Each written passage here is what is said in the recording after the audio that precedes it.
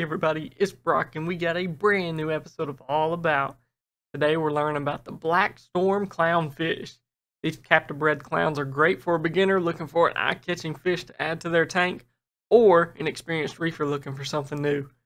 Aura has been an absolute beast at producing some wild variations of clownfish with new colors, and even long-fin versions of them. If you're looking to get one of these designer clowns, make sure to look them up, because they have a ton of really cool looking ones out there that'll have tons of pictures and names you can look up. For this video, it's going to give you a good overview that can really be used for them all.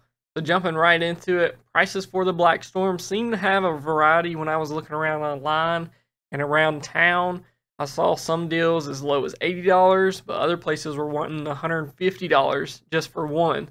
So definitely do your research, find the best price, and find the best variation that fits what you want.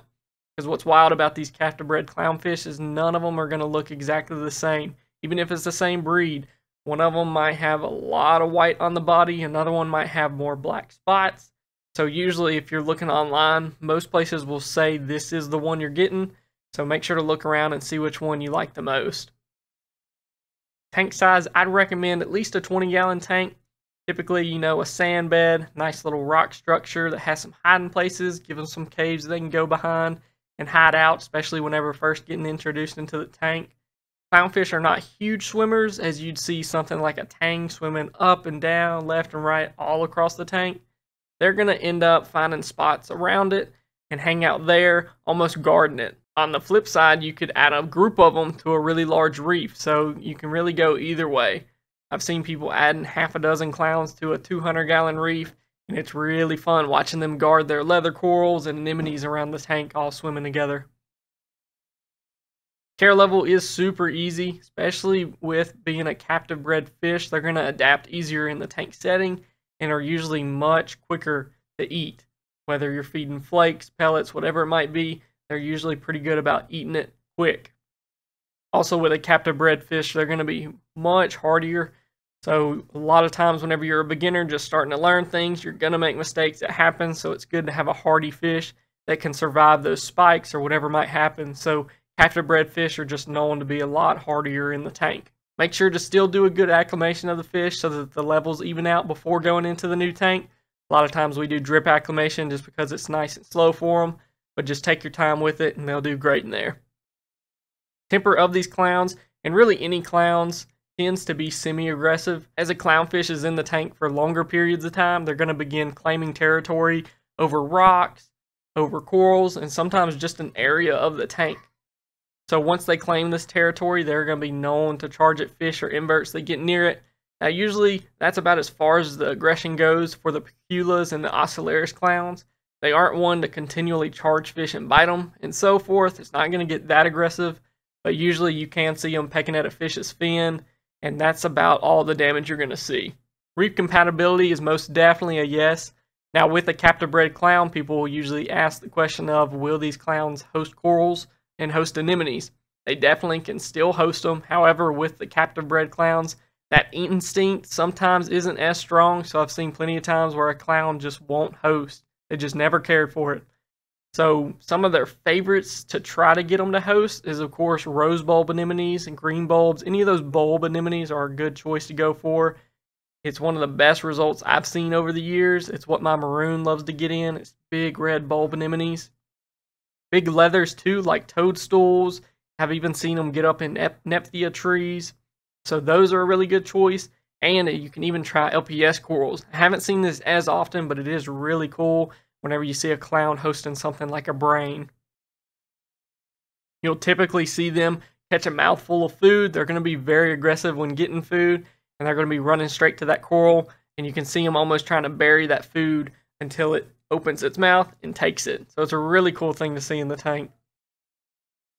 There's going to be plenty of tools people use to encourage a clownfish to host, but for me it usually just takes time. You know, you have that mirror trick or holding a picture in front of the tank with a clownfish on an anemone, a whole bunch of crazy things like that.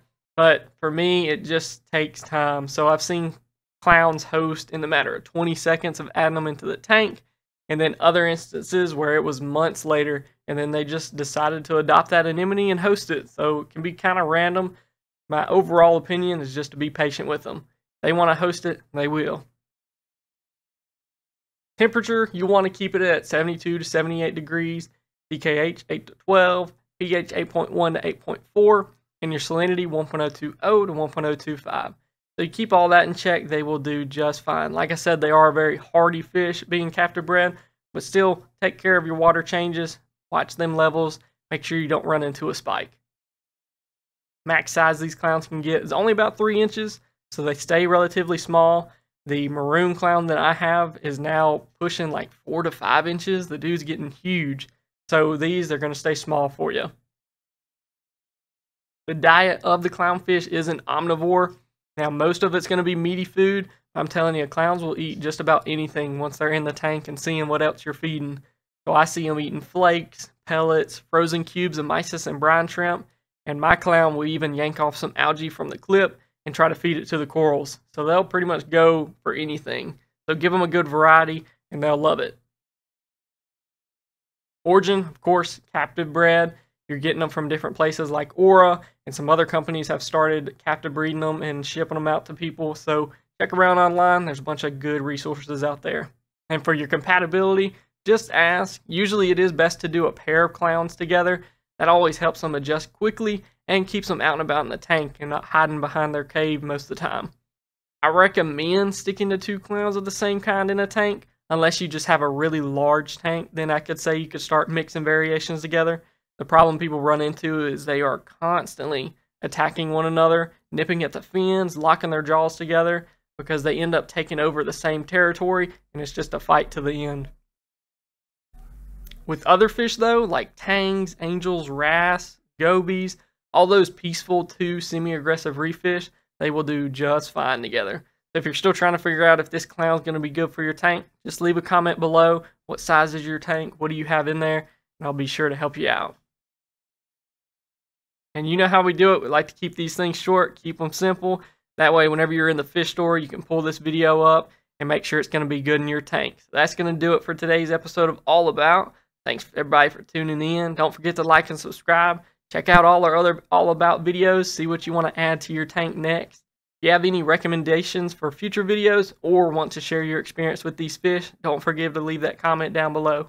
Or you can reach out to me on social media. Y'all have a great week. Stay safe, be kind, and I'll see y'all later.